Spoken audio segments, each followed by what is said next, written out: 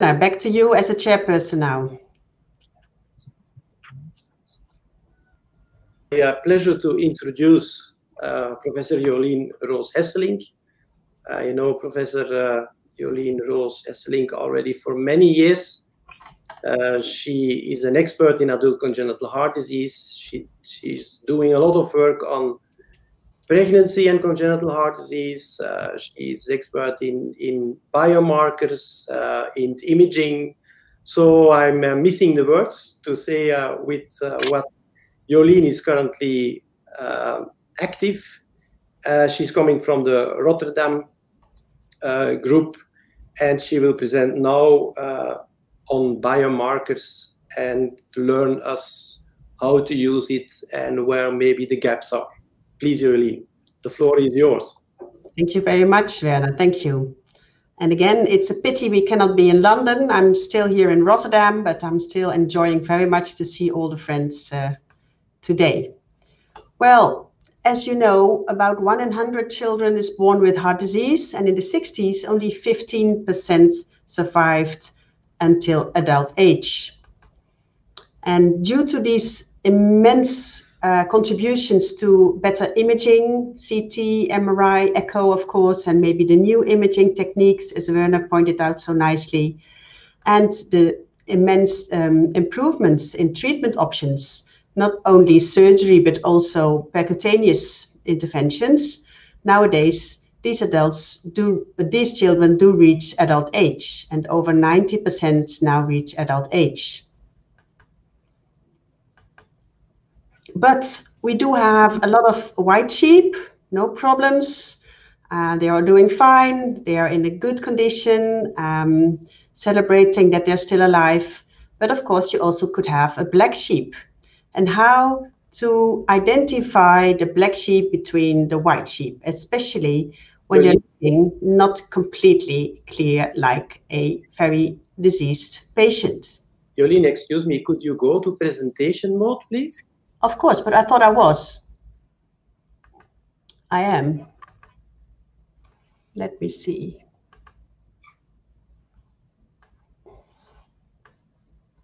Why is it not working? Is it now better?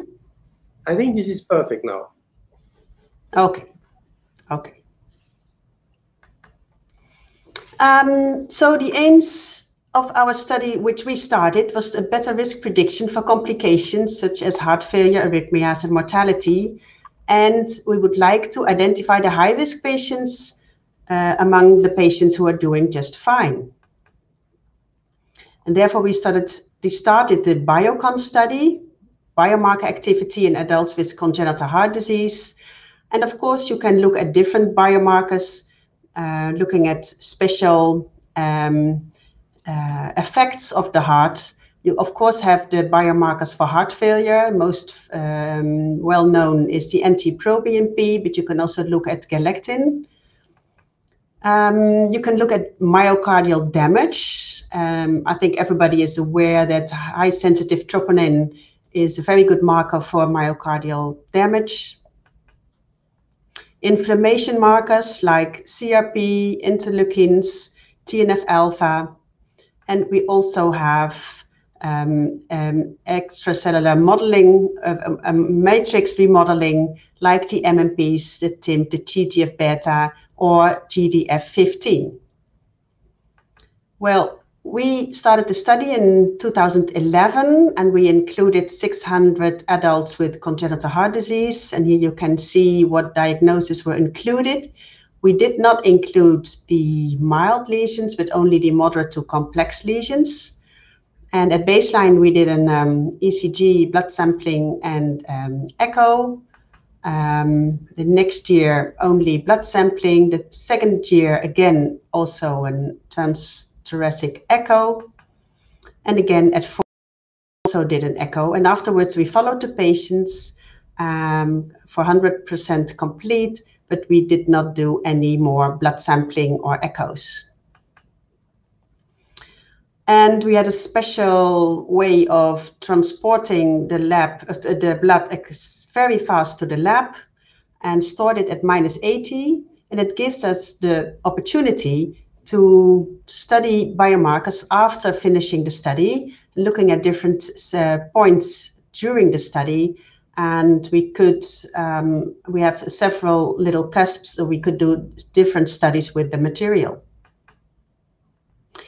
Well, the first study was a cross-sectional analysis looking at NT-proBNP in these patients.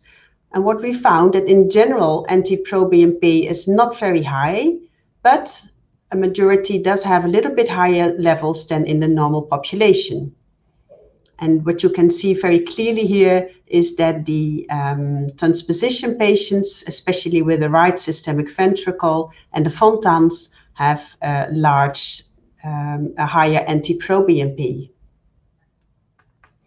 And if you look a little bit in green is a normal NT-proBNP, and in red is a very high level of NT-proBNP, and you can appreciate immediately that, for instance, arterial switch patients do very well in coarctation, and aortic stenosis also not often have an elevated NT-proBNP, while patients with a CCTGA, a univentricular heart, and a pulmonary arterial hypertension most often have an elevated level of NT-proBNP. And we could also find relationship with some other cross-sectional baseline characteristics. There was a clear association with NIA class, with functional class, and also with the rhythm on the ECG. So if you had an atrial flutter or fibrillation, it was higher. There was an association with age and also an association with QRS duration. And then we looked at some other biomarkers, and then more in a predictive way. So we had the baseline value and we looked for events during the follow-up. And here you could see that NT-proBNP was actually a very good marker to predict events.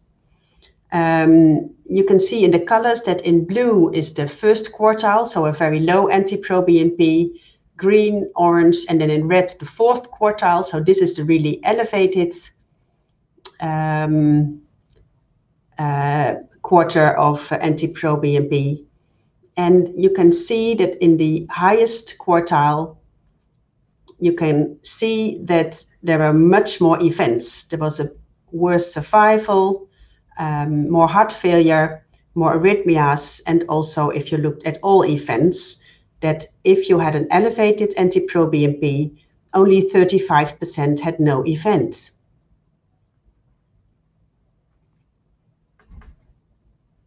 And what about troponin? Because of course we know that this is elevated in patients who have myocardial infarction. But we found that also in adult congenital patients, this high troponin is very, very predictive of seeing who is going to have an event and who is not. And if you have an elevated troponin, 50% had an event. So this is also a quite good marker. And the third one that we looked at was a GDF15, gross differentiation factor 15. And also here we found that an elevated level was predictive for events. But what one should we use, or should we use all of them? And we tried to also look if there was an added value of using more biomarkers. And in this graph, you can see that in blue, all biomarkers were normal. In green, only one of the three biomarkers was elevated. In orange, 2 of the 3 biomarkers were elevated. And in red, all 3 biomarkers were elevated. And again, a very, very convincing evidence that these biomarkers are very predictive, and that the more biomarkers that are elevated, the more events do occur. I think what we really should say is that this is over and over repeated and very valid material. But of course, it doesn't prove that this is the only biomarkers that we have to look at. We also looked at ST2, which is very predictive in patients with heart failure. And we found striking differences between women and men. So we have to take that into account. But also here we found a good predictive value of this biomarker.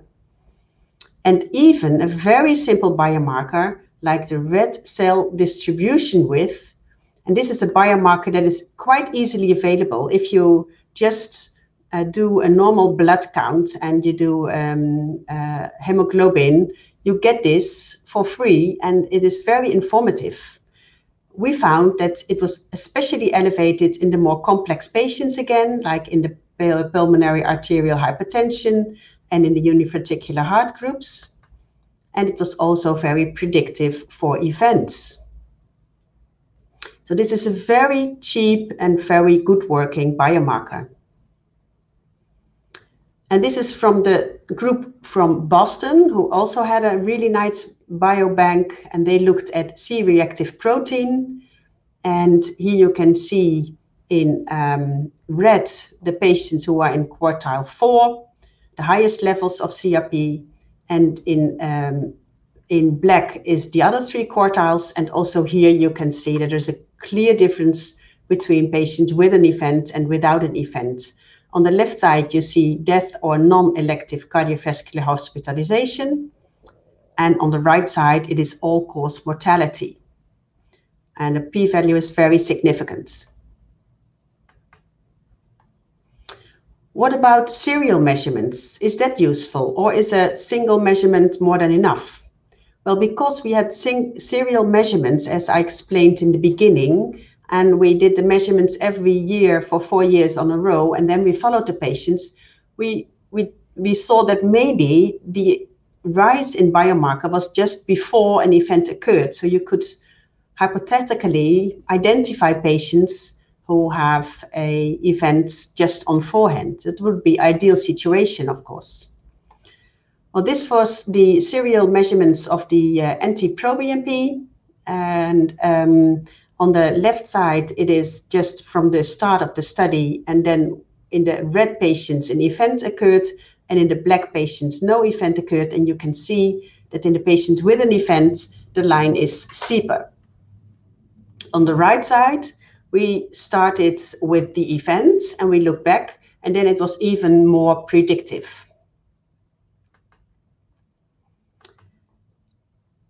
We also looked at CRP, and also we found that if you had CRP elevated, this was predictive, but it was also on added value when you added it to the NT-proBNP levels.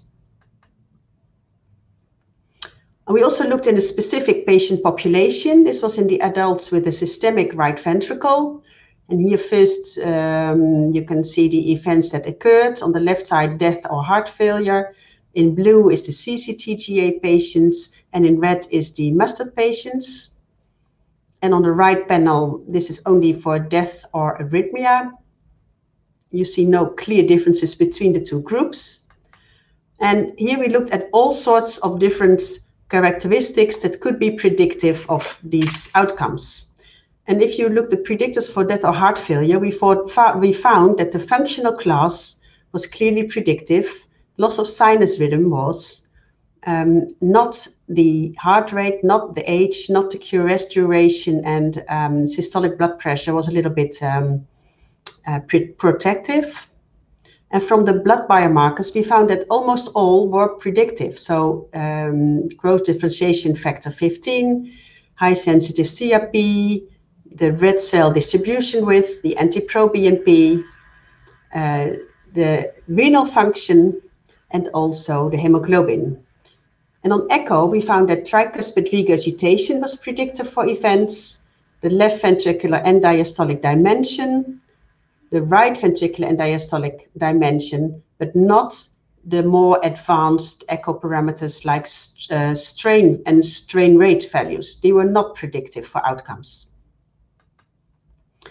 Well, based on all these risk prediction models, we tried to develop a risk calculator, and this was tested in a retrospective cohort from Czech Republic, from the group of Jana Popelova, and we found a fair, good predictive value, but not perfect. Therefore, we also now are trying to validate it in the Boston biobank. And here, this is also a prospective study. And here we find very good predictive value. So hopefully we can publish this very soon. We also looked at pulmonary hypertension, and also here, these are the patients with pulmonary hypertension. Also here we found that several biomarkers were very predictive for events. And NT-proBNP was the most strong predictive biomarker. And finally, we looked at a study during an intervention. And in this prospective study, we looked at adults who underwent percutaneous ASD closure. And we included 5 patients. And they were all closed with a device. And we did a biomarker assessment at baseline, 1 day after the intervention, 3 months after the intervention, and 1 year after the intervention. And what we found is that the NT-proBNP did not differ so much during the procedure. However, troponin and also CRP, they were clearly much higher the first day after the intervention. And after that, they sort of normalized again. And we are not sure why these were elevated directly after closure. Maybe you have some stress during the procedure, some temporary release of biomarkers due to the involvement of the heart, but there were no clear long-term effects. But of course, this could also be done for patients undergoing pulmonary valve implantation, for instance. So in conclusion, I think biomarkers can identify patients at high risk, and I think we really should use them much more. NT-proBNP is very good, but more biomarkers will add, and maybe we should use more biomarkers at the same time.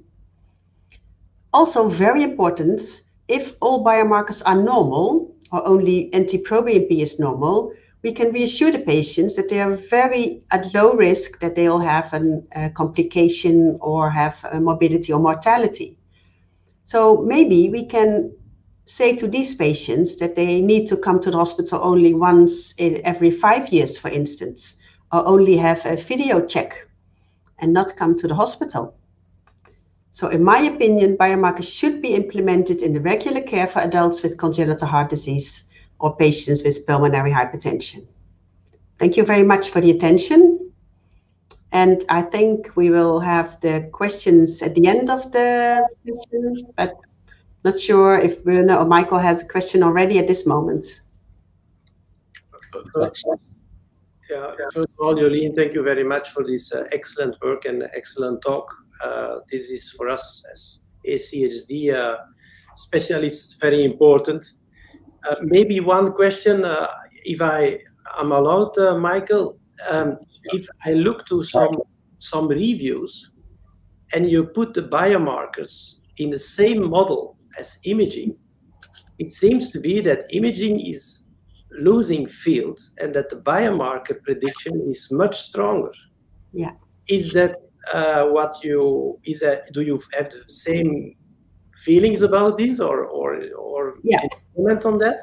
I think if you saw my presentation, I am absolutely convinced that this is true. And I'm not sure why, but biomarkers are not used so often. I think many doctors don't use them at all. And they think it's very, very expensive. NT-proBNP in the Netherlands, it costs about 20 euros. But an echo is more than 20 euros. And perhaps we should rethink this and reconsider. And I'm convinced that biomarkers have a really strong predictive value. And also by reassuring patients and not coming to the hospital, we will save costs. And of course, there will be new biomarkers coming up, maybe even better. But I think especially NT-proBNP, but also the others are very, very,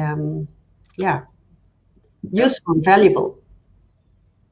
Of course, if you put all these things together in the big black box and you do on deep learning, maybe there will be new perspectives in the future. Medical data, biochemistry, imaging, and so on. So I think some very simple biomarkers like functional class they will still be very important and very, very useful. But for me, I thought that for instance, the strain imaging would be much stronger predictive, and it seems not so predictive. I'm happy that you're a little bit in line with what I said about 10 minutes ago, or half an hour ago. Yeah. I think it's time to go to the next speaker. So it's my pleasure